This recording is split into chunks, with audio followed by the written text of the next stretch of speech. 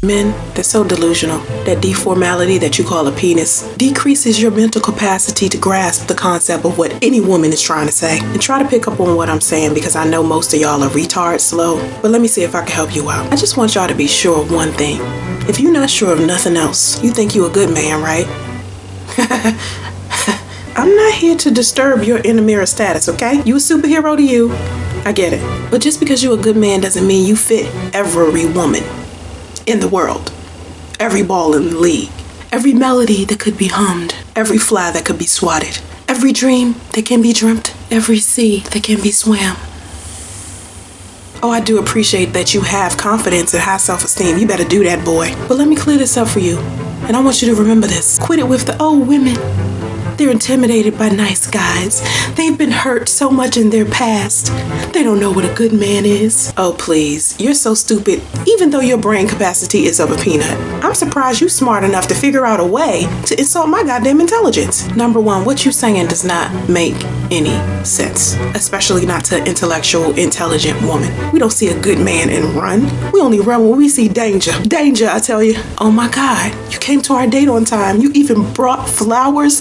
You paid for dinner and didn't ask me for sex in return. You don't have several baby mamas or ex-wives. You don't have any children. You make a good living. You don't walk around with your pants sagging. You know how to not call me shouty, lil mama, or busted baby. You're college educated. You have a good relationship with your mama, and your mama's still married to your daddy. And don't get me wrong, you're nice.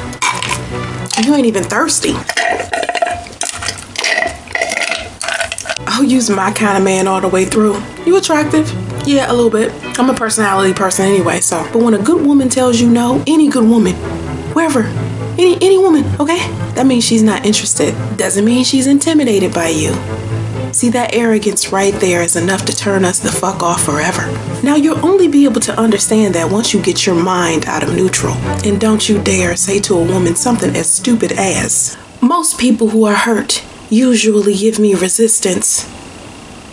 So because my feelings have been hurt in the past, that means I just automatically resisted you because you know you perfect, Prince Charming. Really? Get the fuck out of here. Let me tell you something. When a woman tells you no, if she says she's not interested, it isn't because she's scared. It isn't because she's hurt. That's just some shit you telling yourself to help you sleep better at night, my nigga. So let me wake your ass up. Stop pretending you Captain Save a Hoe and I'm just like, you're trying to save me? We all got a little bit of imperfection in all of us, including you, Jethro.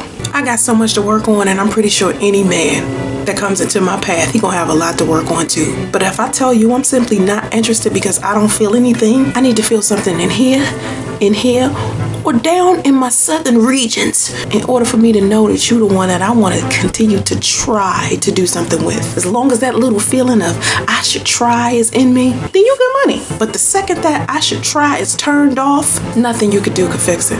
Nothing. The most unattractive thing you can do as a man is be arrogant.